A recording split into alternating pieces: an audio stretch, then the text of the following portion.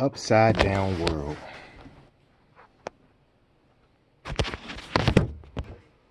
Idea strand 1. Dead king will not go upside down. Repeatedly, the funeral text states that a man must not go upside down in the realm of the dead. It may be that the deceased in the afterlife or the enfolded holographic-like order perceives our maternal space-time as upside down in a fashion similar to the Fourier transformation, just as we perceive the image on the human retina as upside down. As Pribram contends, our familiar space-time lies on one side of the Fourier transform with a distributed, enfolded, holographic-like order, the frequency or spectral domain on the other side. Let's examine this upside-down idea by first looking at how our eyes function.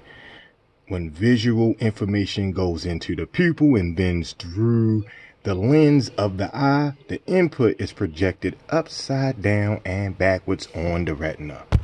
Brain researcher Carl Pribram, MD, explains his inversion process as a transformation of an image from our world, space-time, through the lens of the eye, to a processing domain of at least 8 dimensions on the retina. He further states that his image in the eye allows us to infer that the outside world is similar to a hologram, a 3-dimensional image created with photographic projection. Simply put, light bounces everywhere in a holographic fashion. Numerous texts instruct the dead person not to go upside down, so it is apparent that the deceased in the spectral domain of the afterlife perceives himself as upright, in the world of matter and the living as upside down. You shall walk upon your feet. You shall not walk head downwards. The indication here is that in our world, we are walking head downwards. Actually, this may apply, for it is an agreement with the rotation of our galaxy. Considering the sense of rotation, the galaxy at the sun's position is rotating toward the direction of right ascension. 2112 is the ratio. Declination is plus 48 and 19 the ratio. This shows that it rotates backwards in the galactic coordinate system. That is, the galactic North Pole is actually a physical South Pole with respect to galactic rotation. So one could say that we are upside down. Actually, the full advice to the dead is not to eat the feces in the realm of the dead, not to walk upside down, to have power over water and air to go forth into the day. At Coffin Text 184, the idea of not eating feces or suggests putrefaction and decay related to bacterial agents, which seems a reasonable parallel to our model that asserts that Earth and its magnetosphere act like a single-cell bacterium such as E. coli. It is obvious that it is just as odious to go upside down as it is to eat shit in the realm of the dead. The duat. The deceased believes that to be upside down is my detestation, and that my skin was turned inside out at the time of nightfall in the west. Similarly, the deceased furries across the firmament when the sacred land is turned upside down. Coffin Text 343. In other words, the process of inversion has resulted in the deceased now walking upright. The great West is he who stretches out my bones and extends my limbs, so I may walk on my feet like Osiris. It is interesting that scientists perceive the human genome as reverse transcribed or written backwards in places, suggesting that millions of years ago the human genome may have been viral. Our genome is also littered with families of repetitive DNA sequences that have no function, such as mobile genetic elements, transpons, and tandemly repeated simple sequence DNAs, According to Desmond Nichol, senior lecturer at the University of Paisley in Scotland, 97% of the human genome has no known function. Of course, if we were in the afterlife viewing the viral part of our genome, it would be upright and the rest of the genome would be reversed, transcribed, and backwards. Reverse transcription results in a complementary DNA that is actually transcribed backwards and upside down. Finally, the funeral text reminds us Seth, who turned the land upside down. Seth is the god of confusion and disorder, whose disagreement with Osiris resulted in the injury to the eye of Horus, which the Egyptians might say resulted in the upside down human creation. Equipped with his new death vision, the deceased, a specter in the spectral domain, perceives our world of matter as upside down. We can conclude that the holography, reverse transcription, and vision may all be relative to the inversion imagery evident in the text. Decoded now. Upside down world equals space-time material world of living humans. The material world. Our universe then may be a hologram or an invertible reflection of the quantum world. In holography, every part of the writing contains information about the whole. The hologram would be the material representation of the whole writing or holograph. That is a three-dimensional image where information about the holograph is recorded. When our world or the hologram is illuminated, what emerges is a rational 3D picture that enfolds the whole image in each of its parts. So if you cut the picture into pieces, each piece would still contain the whole. The deceased states, I am Ra, I am Atum, I am Lord of everlasting, I am the being which upholds eternity.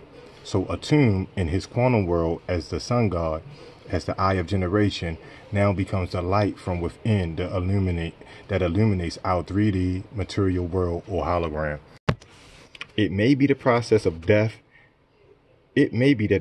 of death is an upside down movement of one's consciousness or genetic essence from the space-time realm of matter to the spectral domain of energy. In an order of frequencies that is disturbed, enfolded, and holographic. The Fourier transformation can be simply described as making the big small and the small big.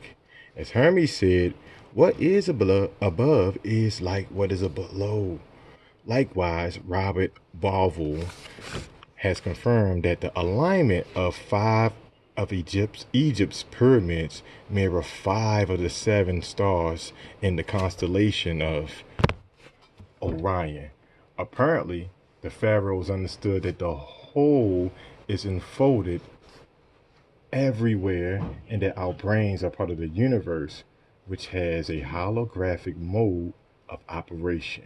So, decoded is our universe above equals hologram, quantum world below, holograph, whole writing.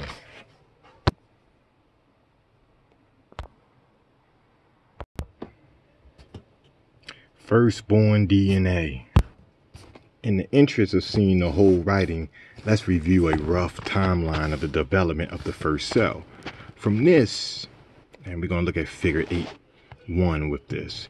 From this, we can see that the prokaryotic cells developed 3.8 billion years ago. An anaerobic prokaryote is a cell bacterium that does not have a membrane around its nuclear region. But aerobic eukaryotes do have a true nucleus surrounded by a membrane. Again, let me crystallize that. An anaerobic prokaryote is a cell bacterium that does not have a membrane around its nuclear region, but the aerobic aerobic, make that clear, eukaryotes do have a true nucleus surrounded by the membrane. Reconstructing early events in the transition of the prokaryote and the eukaryotic cells is problematic for evolutionary biologists. Some believe eukaryotes were born out of stepwise symbiotic union of prokaryotic cells, while others believe that the ability to phagocytose prey led to the origin of the eukaryotic features prior to the endosymbiosis. After reviewing this timeline and reading the Egyptian text, we could say that Atum's DNA was first born, then the prokaryotic or prokaryote cells DNA developed, followed by a eukaryote cell DNA type. Okay, so sun, star, or Atum is the firstborn DNA, or Ray Atum. Earth equals the prokaryote DNA, and humans equal the eukaryote DNA. Okay, so just again to make this clear, sun, star, or Atum, or Ray Atum, or Ra equals the firstborn DNA. Earth equals the prokaryotic DNA, and humans equal the eukaryotic DNA. As mentioned, the pharaohs equated the sun with a beetle pushing a dung ball as a meta symbol, which could also represent the solar wind pressure pushing on the Earth's magnetosphere. To expand on this idea, consider that the sun beetle is a bacterial virus or bacteriophage enveloping the bacterial dung ball of the Earth. Imagine the Earth as a sphere of life, floating like a cylindrical soap bubble within the sun's magnetic field. We can easily see the viral sun enveloping the prokaryote subkingdom of Earth in a manner similar to phagocytosis. And they want us to check out the sketch from The Road from Orion, Chapter 10.